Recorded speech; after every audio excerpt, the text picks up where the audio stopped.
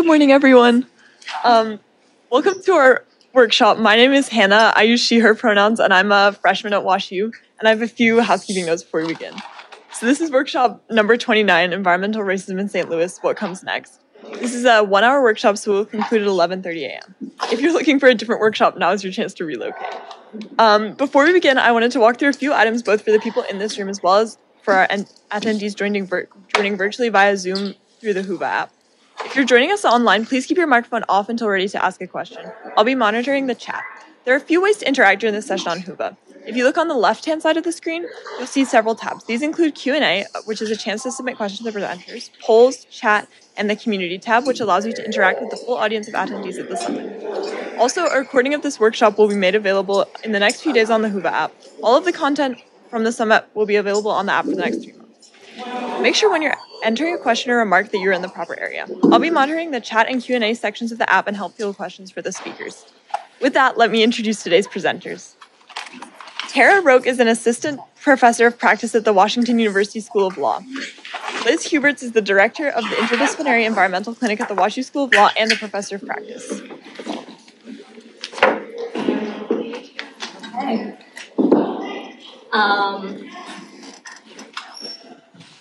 Hi. As you said, I am Tara Roque, and I'm the Assistant Director of the Interdisciplinary Environmental Clinic. And I'm here with my director, Liz Huberts, who today gets to be my assistant. Can you use the microphone, please? Can you hear me? Okay. No, cannot hear you. Will do. I'm not good at sitting and talking. Apologies. So what we are at the Interdisciplinary Environmental Clinic is we are, frankly, what I think is an awesome organization. We're housed within the law school, but we accept students from all over the university. And we, under the guidance of both lawyer professors and science-based professors, represent individuals, low-income individuals, and nonprofit organizations on real-life cases. We're in courts, we're before regulatory agencies, we're doing policy assessments, and we really work to make our region a better place. Today we're talking about our work on environmental racism in St. Louis. First, I want to talk to you just briefly how today is going to go. First, I'm going to give you a brief recap of the findings from our initial environmental racism report. Then I'm going to give you, given the limited time, as detailed a summary as I can of the recommendations that we have since come up with. Then I'm going to break out, I'm going to have you use these dots to go over there to those posters and put dots next to the recommendations that you think would have the most effect on the disparities that we are going to discuss today, and also those that will be achievable, because frankly, pie-in-the-sky ideas are not good for anything. Then I'm going to break out into four groups based on those 4 topics over there, and I want you to have internal discussions, talking about pros, cons, potential pitfalls, and importantly, ways to make this a reality. During those discussions, I want you to make use of the notebooks that I have spread about on all of your tables. I want you to take really, really, really good notes, because I want to steal them. I don't want you to take them with you. I want you to leave them for me, because we only have an hour and we have a bunch of beautiful brains in this room, and I want to steal all of your ideas. I want to make these recommendations as good as I can. And importantly, if you are interested after this in talking with us more, collaborating with us, grabbing a cup of coffee, whatever you want, put your contact information on those notebooks, because we'll reach out to you. And if you don't want us to reach out to you, don't give us your contact information. And then we'll have a group discussion with each group sharing their thoughts at the end. So that's how today is going to go. Let's start talking about the environmental racism report. This report was published in 2019. How it began was 4 local environmental and environmental justice related groups in St. Louis Action St. Louis, Arch City Defenders, Dutchtown South Community Corporation, and the Missouri chapter of the Sierra Club reached out to our clinic and asked that we look at environmental justice issues in the city. And frankly, no one had done a comprehensive analysis of environmental racism in St. Louis before we put this report together. And we focused on 8 environmental justice indicators that the organizations that we worked with told us were of most priority. And we found time after time that the disparities were statistically significant and prevalent. I'm going to briefly go through our findings. The first was related to lead. 90% of the homes in St. Louis were built before lead paint was banned in 1978. We all drink water coming from the same pipes. So you would think that all of us suffer from generally the same rate of lead exposure. But that's not the case. Black children are 2.4 times more likely to test positive for lead in St. Louis, and they account for 70% of all lead poisoning in St. Louis. With respect to asthma, again, you'd think that the air is the air we're all breathing, but no. Black children make 10 times more ER visits for asthma every year compared to white children. If you think of that in numbers, for every 1,000 black children, every year 42 of them is going to end up in the ER for asthma. With white children, it's 4 in 1,000.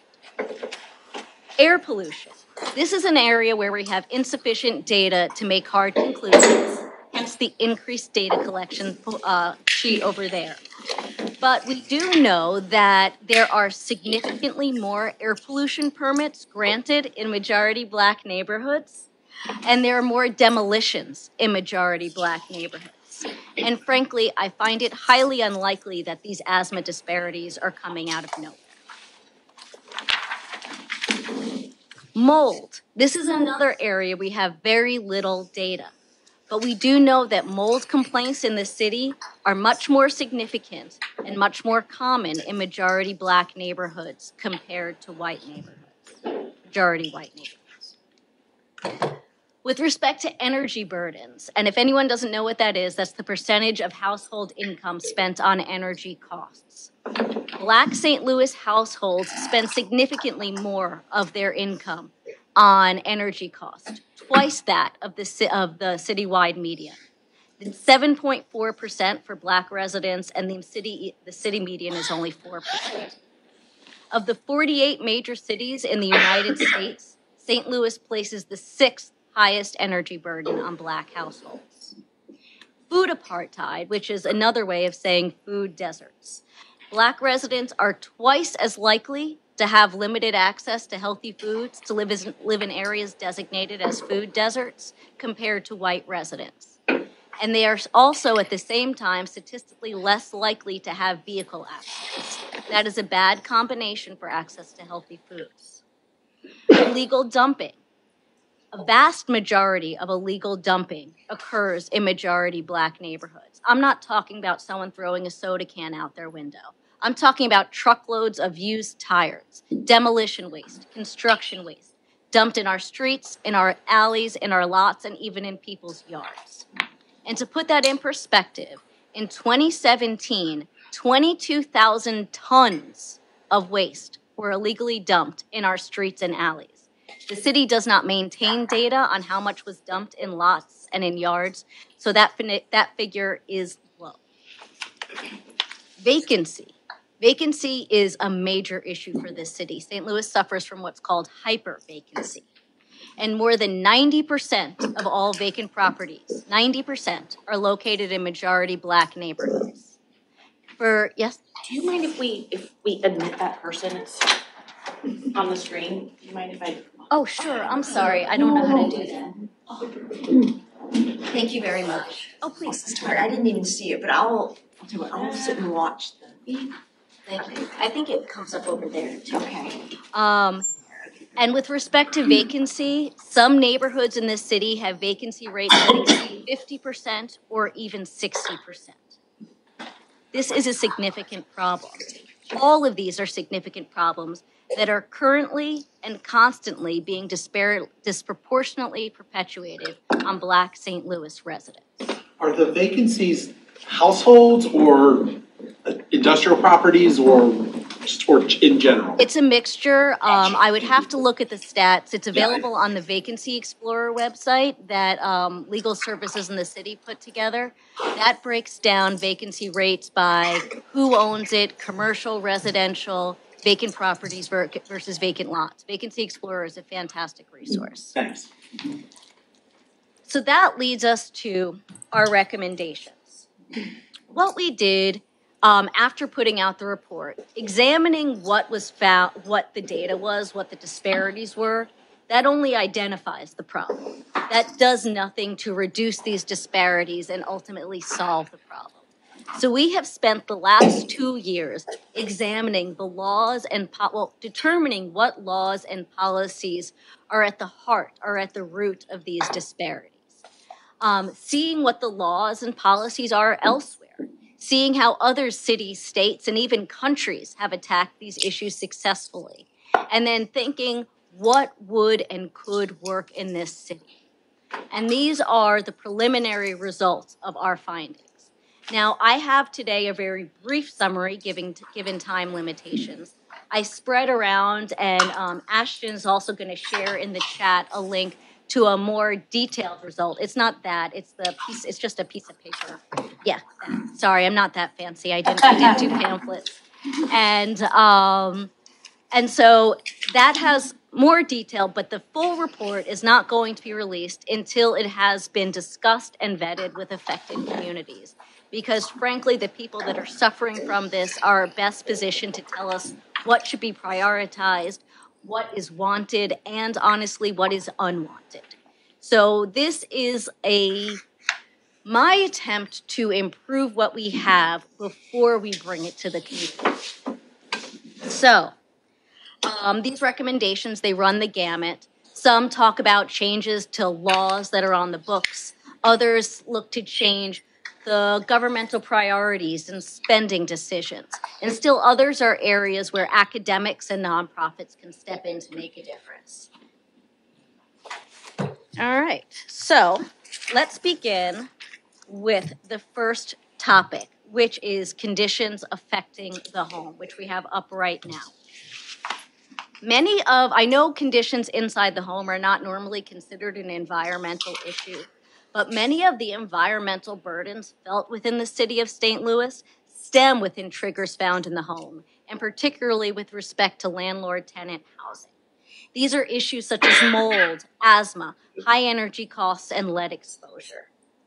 When you look at landlord-tenant housing, there's also often an incentive vacuum to fix a problem. Landlords have the incentive of keeping costs low and profits high. Tenants are often unwilling or unable to make capital expenditures on property that does not belong to them. The recommendations that we put together seeks to reduce the effect of this incentive vacuum and in some cases make the vacuum disappear. The first is a relatively simple solution that I think would go far. Disclosure requirements for energy costs and mold. Right now, a landlord does not need to tell a tenant what they are walking into, whether an apartment is filled with mold, whether they're going to be paying $600 a month in utility costs come December. These are surprises to tenants after they move in and are roped into a 1-year lease. If landlords were required to disclose known mold contamination, to give tenants with the past 12 months of energy bills for the property, tenants would be able to make informed decisions as to whether or not they actually want to rent that apartment, and landlords would have a real incentive to fix it. Because I don't know anyone who's going to move into an apartment knowing they're going to be paying $600 a month come December. This would reduce disparities with respect to mold, respect to energy burdens, asthma, and improve issues with air pollution from over-energy. Energy assistance programs are present for people in need. There's the low-income energy assistance and the low-income weatherization program. They're known by their acronyms LIHEAP and LIWAP. These programs provide much-needed assistance both for helping people with their energy bills and weatherizing property and improving energy efficiency so those energy bills go down long term. However, these programs do not reach enough people. The income caps are too low to really account for the realities of what it costs to live in today's society. LIHWAP in particular is incredibly difficult to apply for. Many people are unaware of these benefits due to insufficient outreach. And unfortunately, there's little coordination in the way these programs are administered and applied for, making it difficult for citizens to apply and leading to overspending and inefficiencies in government. We recommend that these deficiencies be remediated to make sure that these important programs are actually available to the folks that need it. Improving LIHEAP would reduce energy burdens. I think LIHWAP is really the most important here, in the long term at least, because it's not just a stopgap measure, but it would make people's homes more energy efficient and reduce costs in the long term, while thereby not only reducing energy burden, but also reducing asthma rates and air pollution. Moving on to the occupancy and building codes. St. Louis's building and occupancy codes do not list mold or dampness as a code violation. What that means is a tenant can call an inspector, say, my house is making my child sick. The inspector walks in, see a wall covered with mold, a wheezing child, and can't do boo about it. The tenant cannot get out of their lease without risking financial and legal harm. Their kid is sick and nothing can be done. If these were code violations, our inspectors could enforce them. I think they should be added to the code.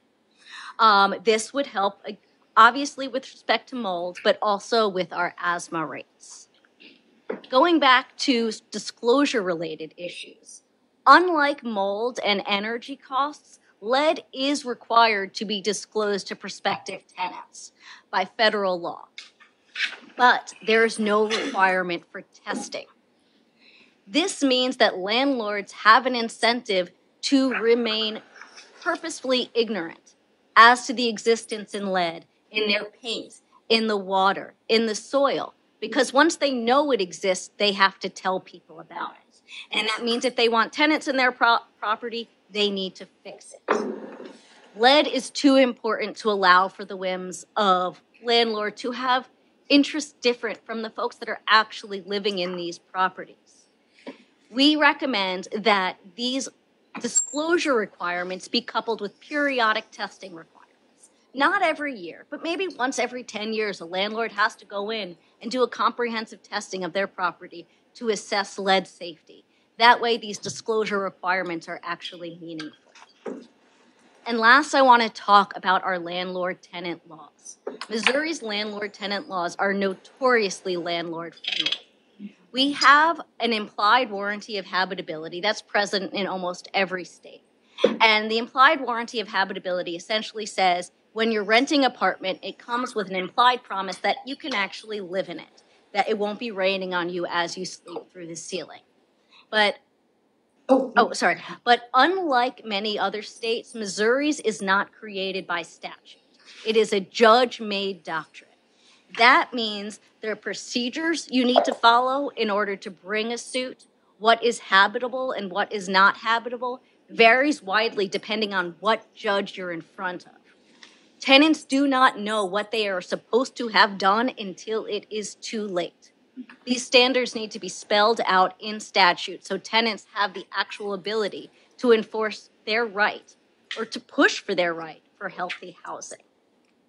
Missouri does have a rent and repair statute that says a tenant can make repairs and then withhold that money from rent. There are a number of problems with that are outlined in the sheet that I gave you. One which I want to point out here is that the amount is limited to $300 in any 12-month period. Sorry, the greater of $300 or half of 1 month's rent in any 12-month period. That is not enough to make any substantive health-based changes.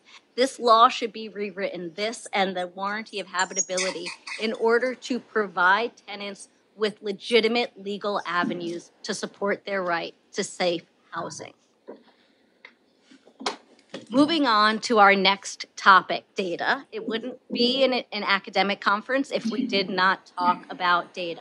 And there are several areas where we could desperately need more of it. So starting with asthma.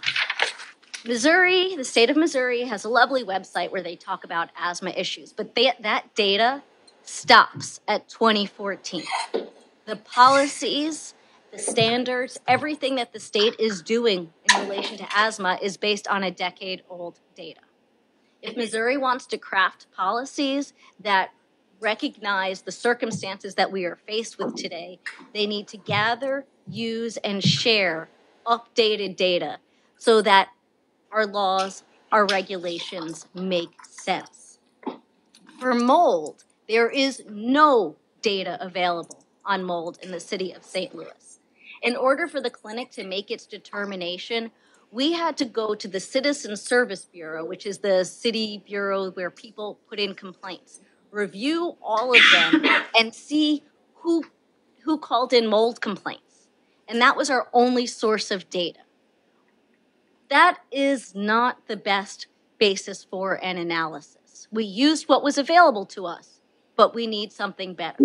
We need to know how many people are being affected, to what extent, and where, in order to craft efficient policies in order to reduce these disparities. Air pollution.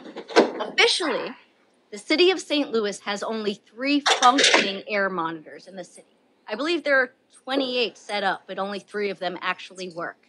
And 2 of them are directly across the street from each other. This means that our governmental agencies do not know who is breathing what where. We do know, like I said, where air pollution permits are granted. We do know where highways are, but we don't know the effects. We don't know what's actually happening to the air around us. Now, WashU professor Jay Turner is doing a great job to alleviate that. They're using mobile air monitors. They're putting air monitors on houses of worship. But this is privately collected data, and I think we all know that private data is treated differently than government data. I want to see real, effective, and meaningful air pollution data being collected and used by our government to craft policies to determine whether permits should be granted and to make changes so we know what is going on and who is breathing what.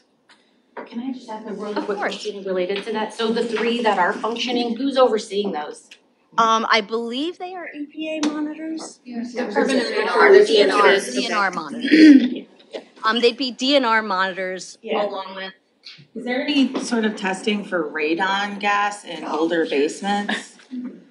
I was going to mention that too. I know when I bought my house, I had it tested and it had a radon problem, but I don't know about that. Yeah, but you're doing that. There's a requirement Above and because you're educated and know, like it should probably be considered. I have not looked into that.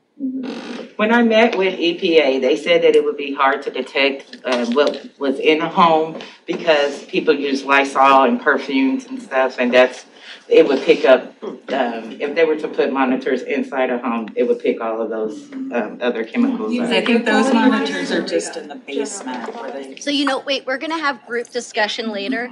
I want to focus us back here. So the handouts, Ashton is going to share. I thought you would all have access to it when I uploaded it. Ashton's going to share a link in the chat for Hooba so that you can have an online. It should be on there now. It's either from me or Hannah. There's 2 links.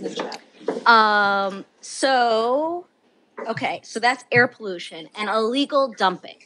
Now, the sanitation department for the city of St. Louis does collect data on where pollution occurs where illegal dumping occurs and to what extent. But to our knowledge, that data is only used by the sanitation department. Illegal dumping cannot be effectively addressed with just cleaning up after it.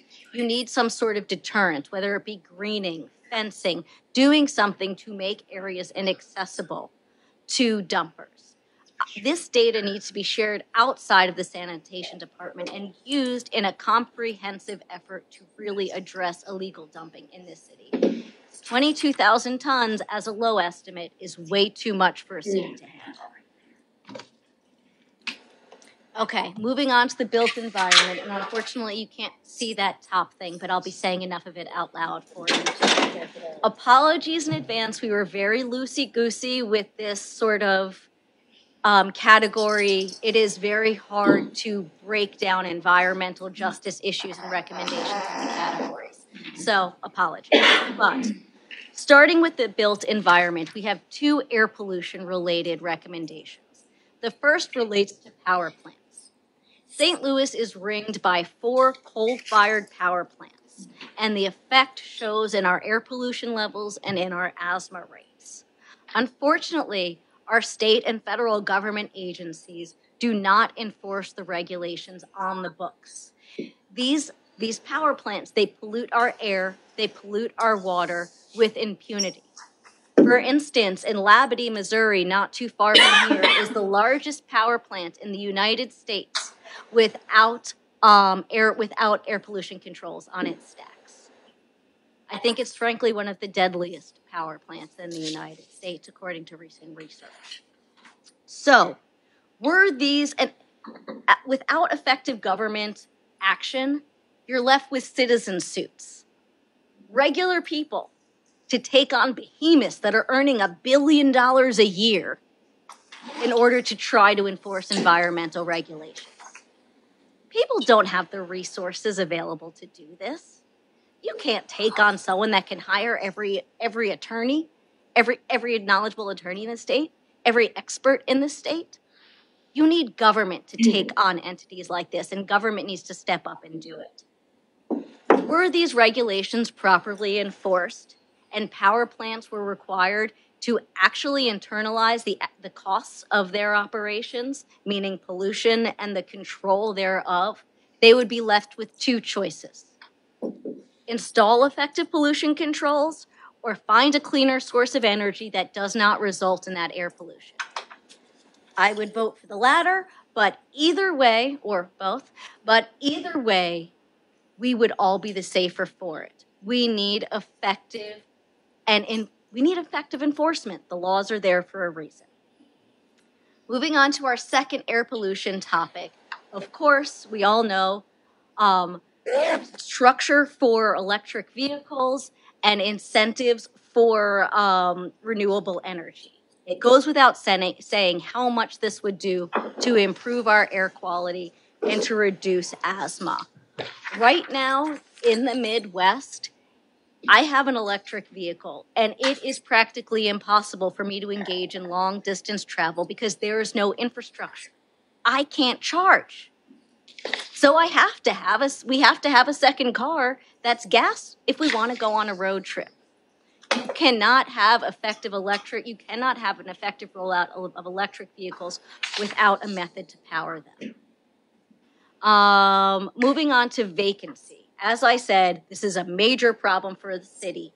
This is such a major problem that I feel safe saying that St. Louis will not thrive unless this is addressed.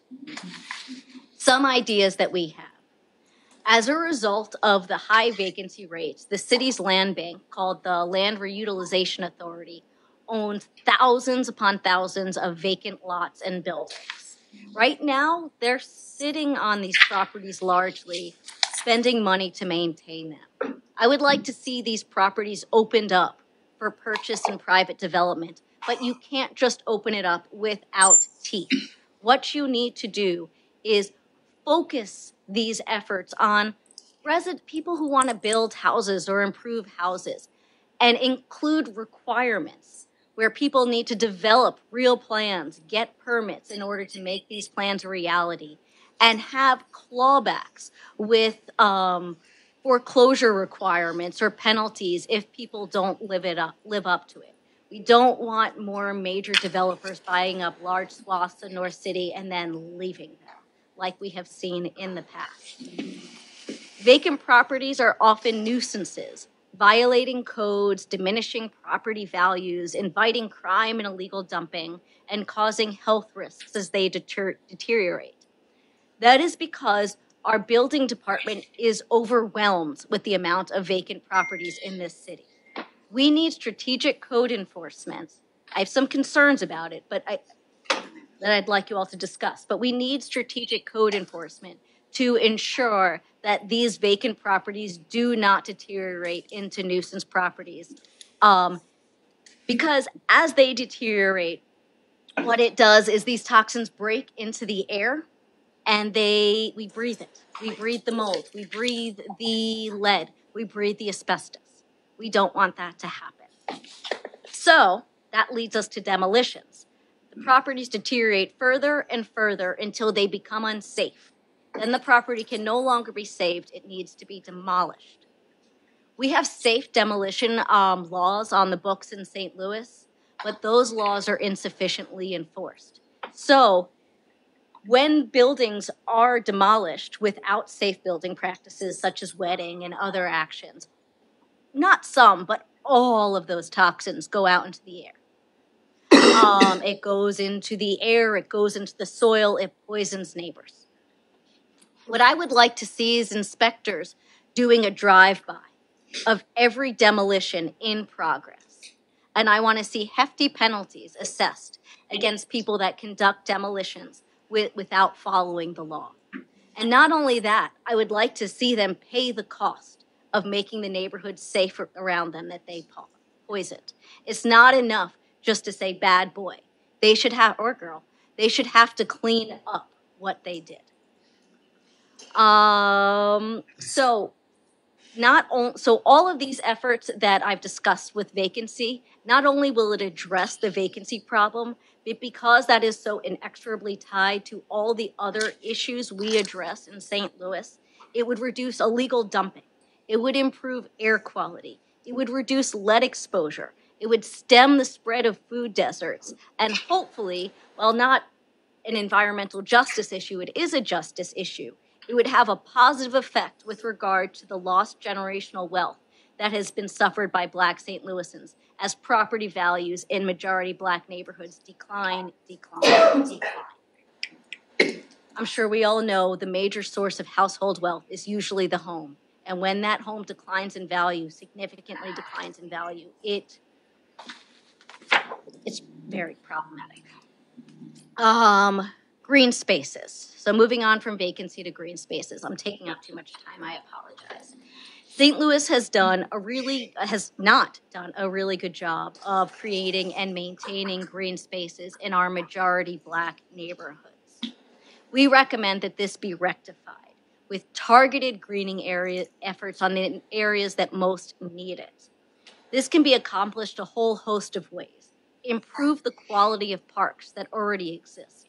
Plant some trees, install hedges along busy streets to trap some of those toxins that are coming off from the cars. Take some of those city-owned vacant lots and convert them into pocket parks. There are great ways that would also beautify a neighborhood and improve property values at the same time. All of these are fantastic things that can be done. Similarly, we can use those lots or elsewhere through programs to encourage urban farming. Urban farming beautifies a neighborhood, it absorbs pollutants, and it reduces the frequency of food deserts. And this would have to be coupled, because of the high lead in our soil, with some education and materials to help people make sure that what they are planting and eating is not poisoning them with lead. These problems compound each other over and over, so we have to be very mindful in what we do. Engaging in greening efforts, not only would it improve air quality and reduce asthma, it would reduce the urban heat island effect, thereby reducing energy costs in the summer. It would stem the spread of vacancy by improving community morale and improving property values. It would reduce illegal dumping. People do not dump on pretty areas, at least statistically less likely to dump on pretty areas. And like I said, it would help with food deserts. Staying with food deserts, I'd like to see grocery stores are, of course, businesses. And they are an industry that often operates on a very narrow profit margin. That means in high vacancy, low income areas, a lot of food stores are unable to thrive and they shutter, creating food deserts. Community-owned grocers are a fantastic way that allows citizens to take control over their own health, support resources to help neighborhoods create community-owned grocers, maybe coupled with some urban farming, could really provide a healthy way for communities to provide for themselves where the commercial businesses have not. But with respect to commercial businesses, some tax deduction or some tax incentives to commercial grocers to make opening up stores in areas that are currently food deserts more viable will be great.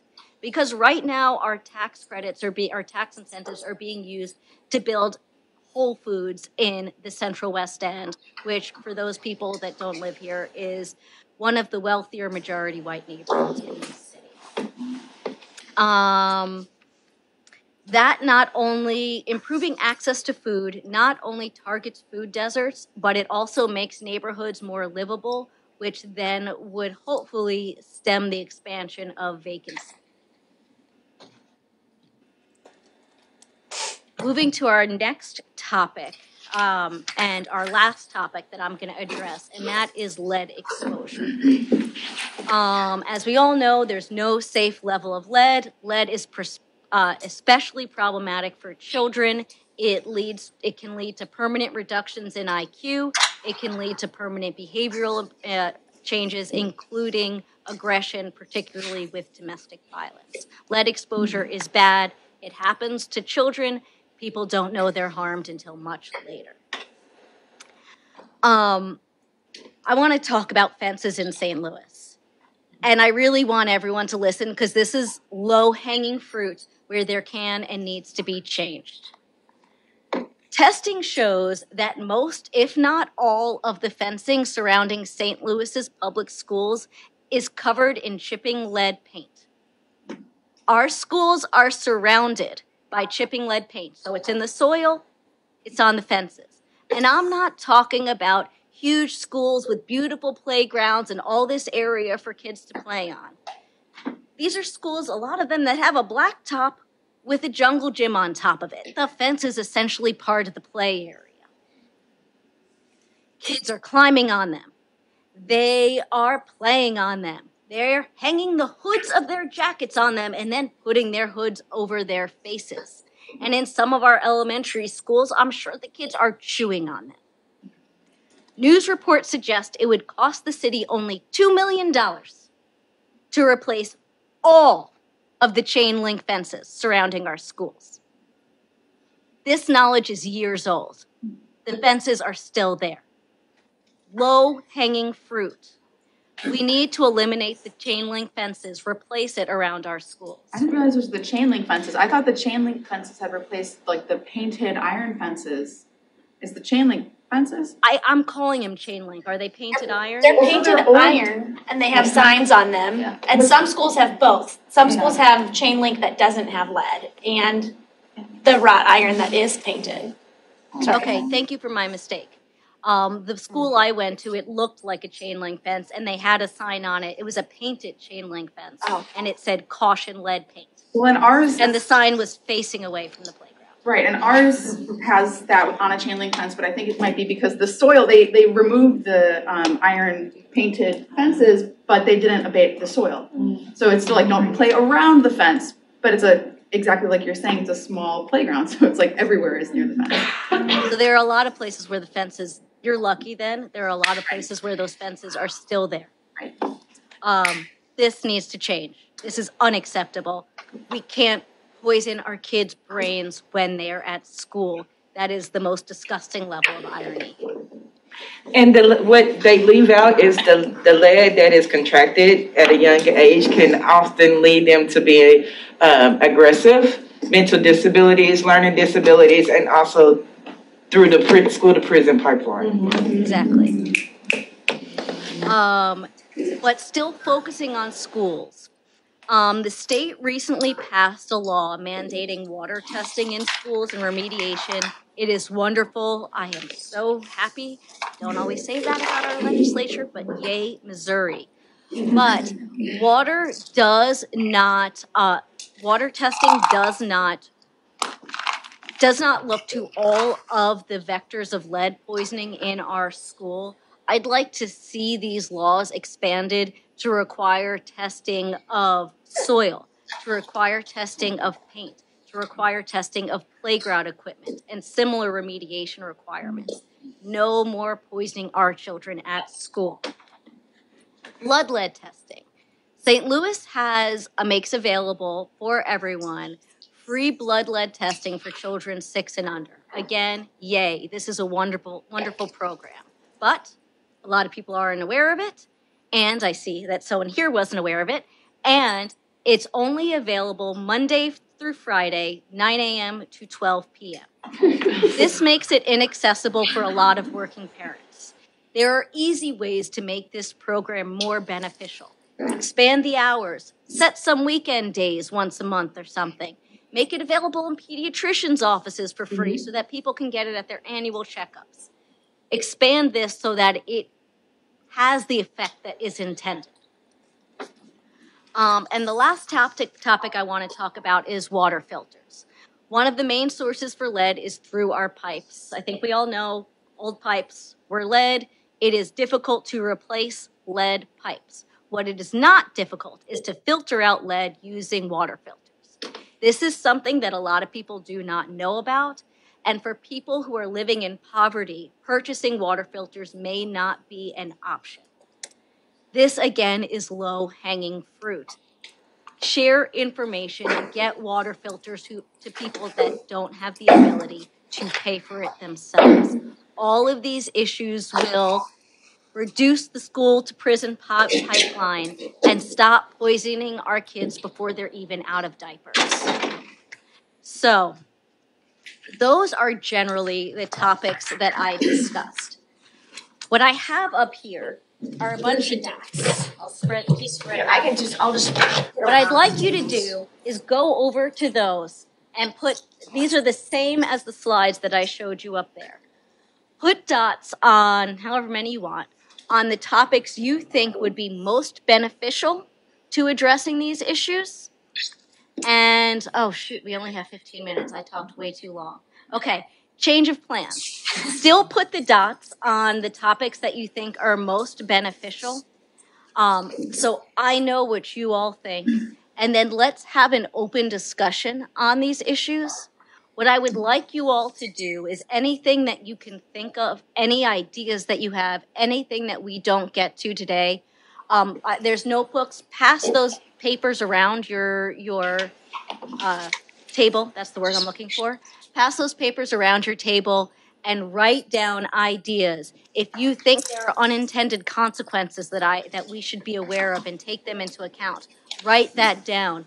If you think of people that would be great or organizations that would be great of making these a reality, write it down.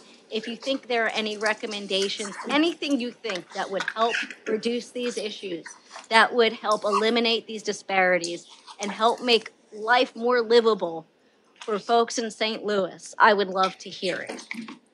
So go ahead, grab the dots, and if you could go and put the dots up there, because I want to know what you all think is most important. I'm going to use that to help prioritize. We're missing something too. Yes, if there's an idea we didn't say, tell us. There was a bunch of albinos. I doubt it's related, but yeah, there was an albino possum, and there was all the babies were also albino. I was like, why didn't trains go there? Obviously, my sister. She mentioned that they don't want to these people she's very so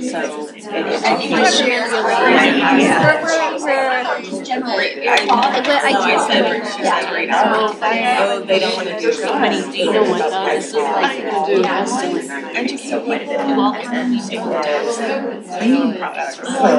Don't do this. We have to be like, hey, I mean, you can also raise that. This is sustainability. Many issues. Yeah. I don't either override. It's gas. So try to. I don't think so. You'll probably find Funding.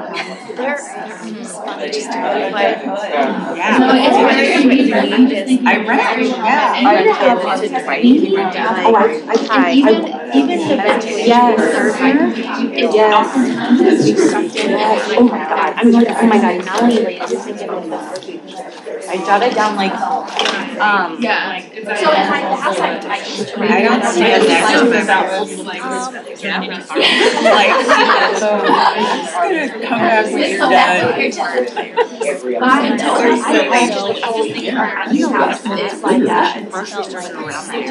is it? Is there a problem? Up there, and like in their own circle, like being like. Again, I think this work is happening. This is just like exciting because we're like, oh my god, there's so much more we can do. Yeah,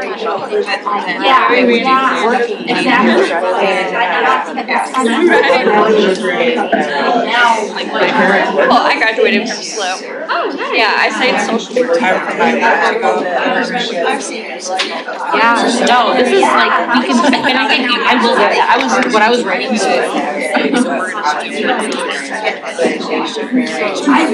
I'll learn about the first maybe you don't even have a chat.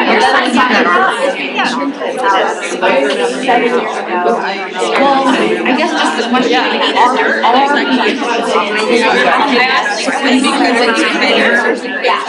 You know,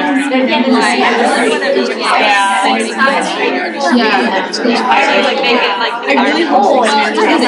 And if it's not, maybe that's an awareness. Whenever you turn on that, I also leave it for a little while. It's kind of smell a little gassy, and then the flames take it all up. But I'm wearing two hats. I'm gonna get it. I think how much racism stuff. Next person. Conversation, talking to folks, and you're like, wow, not only is there a lot of policy work, but still like one-on-ones. Actually, when you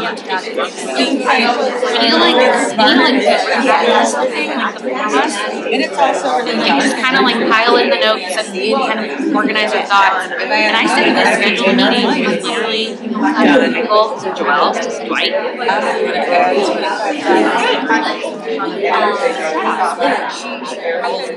yeah, and how do people get those resources for it's a time?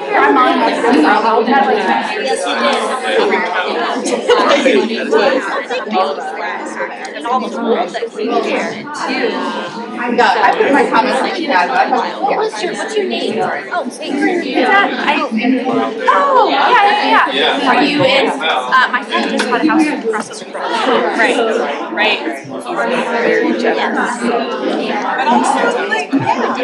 So we're she's the director. This is like the first iteration. This just happened. Yeah, that's a great idea.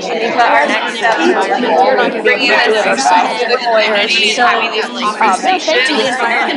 What policies do the people who are impacted with actually like resonate with? What tweaks do they want to see to something else? And I wouldn't be surprised to motivate them to like write people's headlines. Oh wow, just wondering. Like Louise actually passed it along. Maybe we passed it, but then it was just there's a number. The next steps are to incorporate and then this is sort of unofficial rollout. There's just community that I not take all of these smart experts out there. And then more of the support and official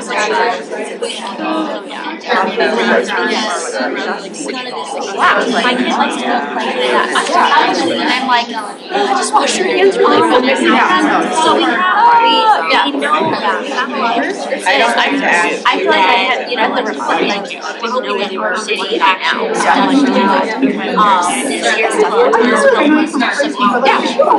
maybe for just a moment, and I loved it, but I couldn't if we just finished our commute, because I had one at Wilkinson and one at Plants, and then I was, so we were just there for a little bit. But I really loved it. And I actually had a friend whose daughter went over for a while, who might have been this because your older son, right? Or child? Yeah, because they have a child. That is anyway, so your older child might have been I think this would be very interesting.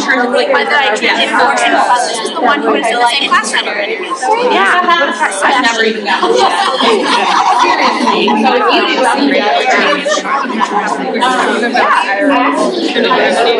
Transparent group? No? I don't know about that. It's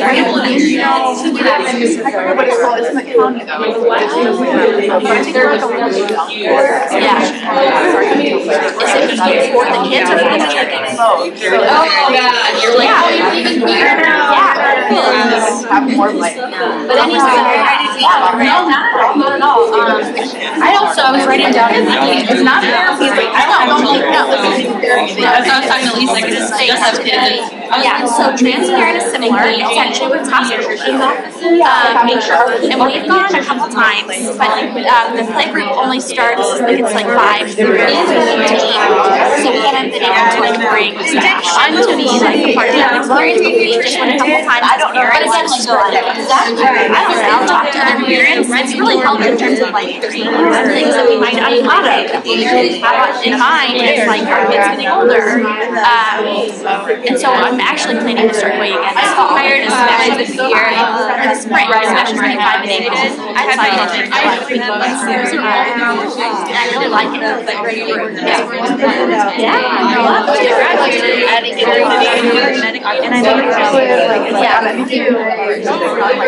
Yeah, okay.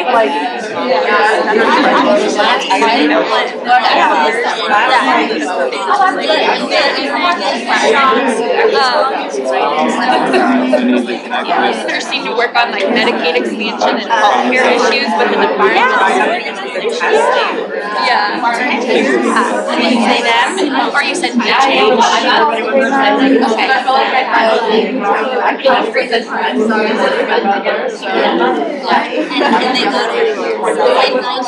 Water, soil, land included, that's going to impact our body. Is doing home energy scores, like home energy audits for local people. Actually, this is us. Cool. Yeah. And then what I'm struggling with in terms of like to try to say. So before, hi, can you all hear me? No? Yeah. It would be really helpful. Letter and you know what I mean? Just the Can you all hear me? I don't know.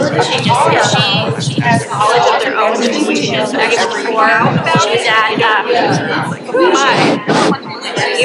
Can you all hear me?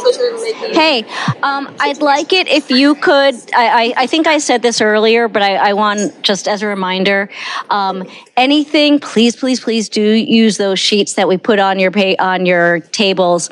And if you want or interested in a potential collaboration, if you have some ideas that you want to share with us later, if you want to grab a cup of coffee or have a sandwich, give me your information, name, email, phone number, whatever you want, because we are looking for people to work with. Because we have the ability to do the research, but we don't have the ability to physically get on the ground and make these things a reality. So we're looking to work with people and to have discussions with people and figure out plans with people in order to make some recommendations to take these ideas and turn them into actual things that make people's lives better. So please give us that information. Our information is up there. We would love to hear from you. I won't say day or night. Let's stick with day. And please, this is a major issue affecting our city and frankly, lots of cities throughout the country. And just generally for my little high horse, we're never going to properly tackle climate change and environmental issues until we look at environmental justice. Because the way the world is set up now, rich folks create the pollution and then live someplace where they don't feel it, they don't see it.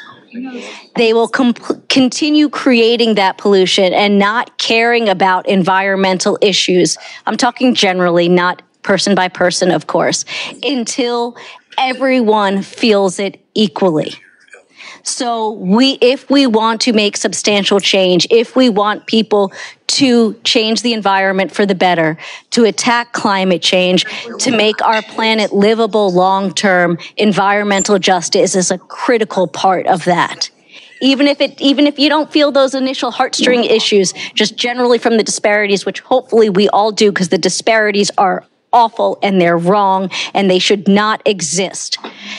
Just from a self-serving point of view, we're not going to deal with this until everyone deals with it equally. So these disparities should not exist. And if they are not remedied, we are all going to suffer. High horse, sorry. It's a great high horse.